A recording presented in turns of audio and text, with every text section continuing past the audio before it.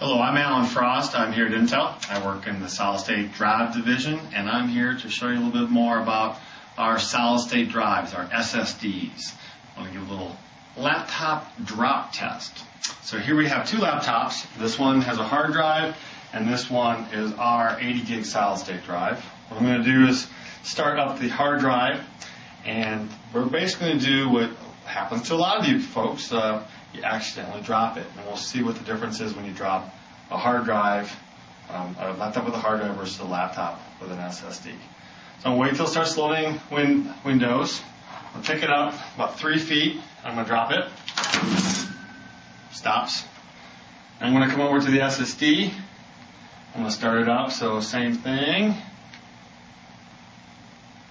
And we'll get to past the opening and into Windows. I'm actually going to take this one even a bit higher. Once Windows, show me Windows. Alright, drop this.